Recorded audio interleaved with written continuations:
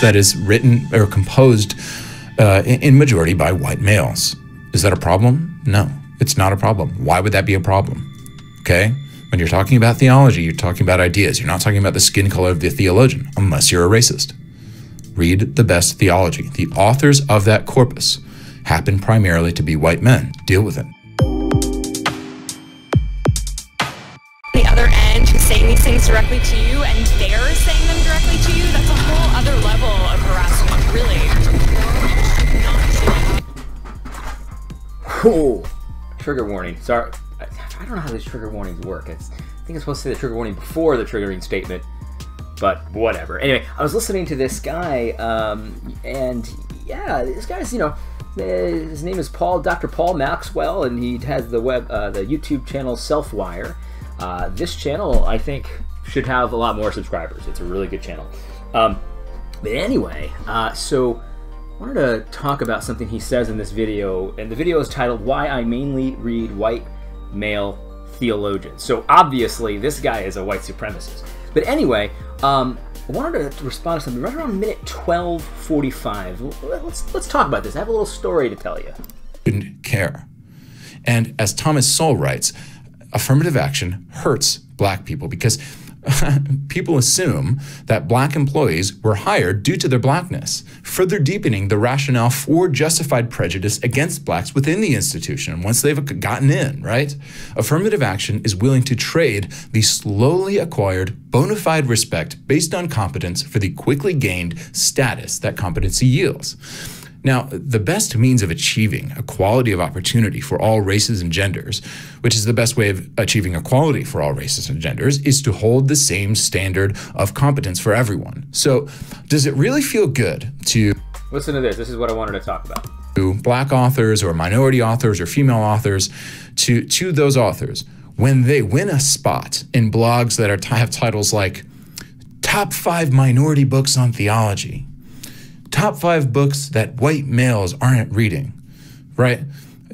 It's insulting, okay? It's racist and it's sexist, and it's actually, it's demeaning to those authors themselves, okay? Yeah, it is demeaning to those authors themselves. I have a little story to tell about this. A couple of different situations that came up in my life, and I've gone on record as saying is if I found out that I was hired for a position in part because of my skin color or of my ethnicity, I would quit that position right then and there. I would just absolutely not accept that as something that happened, as long as I had control over it anyway. But let me tell you a couple stories. So someone who will remain anonymous, who may or may not have the last name Robles, who may or may not have grown up with me, who may or may not have, we've been in fights as kids, and may or may not have been my brother, but someone close to me went to a small Christian college, and he's told me this story a few times where he remembers, you know, his first year or so, something like that. He was a slacker. A lot of college kids are slackers in their first year or so, and so he would stay up late, he would hang out, he would do fun things instead of studying, and as a result, his grades suffered. And he had a few scholarships as well that he was required to keep a certain sort of grade point average. And he remembers that he wasn't the only one that kind of slacked in this way. It was also some of his friends who slacked in this way, and everyone's grades were suffering together. And he got an email from this like special diversity, I don't know, liaison or something about, hey, you know, do you need any extra help? Do you need this and that? And you know, we noticed that your grades are suffering. We wanted to know what we could do for you. This seems nice, right? So he asked his friends if they got, you know, his white friends, if they got similar emails, and they did not. They had not gotten any email like that. And rather than being something like, oh wow, they must really care about that, he was pissed about that, and I think rightfully so. That is so demeaning, as if, well, you know, the reason why a minority's grades suffer must mean because we need to help them more. You know, they're not quite as capable. Maybe they're not quite as capable as these white kids. You know, the whole existence of these diversity groups in colleges and in governments and stuff like that is a white supremacist idea. They need a little extra help in order to make it in this world. That's not true. That is not true. My brother rejected that help, and good for him. He sent them an email back, said, "Do not ever contact me again."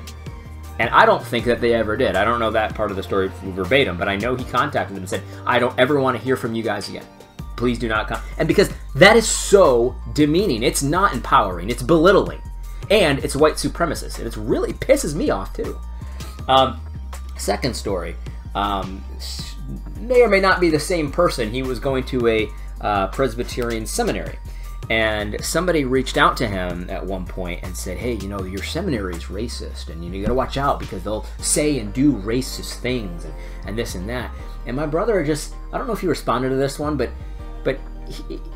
he's like, "I've not experienced anything like that." In fact, I went to his graduation, and the majority of the people, I think, were actually not ethnically white, people who graduated, even though this would definitely be considered a white seminary by some people. And so, you know, there's agitators out there. I could easily see someone sending emails like that to other people and like, "Oh, man, maybe it is racist, you know, I don't know." Like, you gotta keep in mind, there's a lot of agitators out there, and there's a lot of agitators among the people that I criticize that are agitating and trying to overturn the power structures and the hierarchies and things like that. They are not godly people.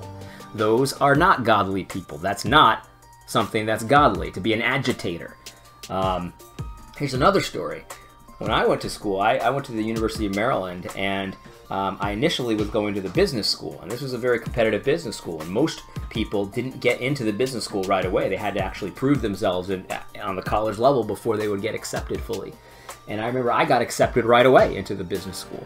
And I remember, I never confirmed this, but I remember thinking, did I get accepted in this business school because I had the merits to get accepted in this business school? Or did they look at my application and say, Latino, decent qualifications, let's let them right in?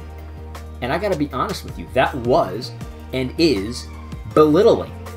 It's white supremacist. I know a lot of Latinos agree with that kind of stuff, and a lot of blacks agree with that kind of stuff, but the reality is, that is a mindset of someone who is accepted that they are not as capable as other people, and I reject that. I reject that. I remember my qualifications. I was like, yeah, I had a pretty good SAT score. I had some decent grades in high school, but was it enough to really get into the school, or did they just let me in because I have the right skin color? And that pissed me off, and it should piss anyone off, because affirmative action is at its core a white supremacist idea, and it actually hurts the minorities it aims to help, and it actually is insulting to them as well. I completely agree with this guy. Anyway, I hope this was helpful. God bless.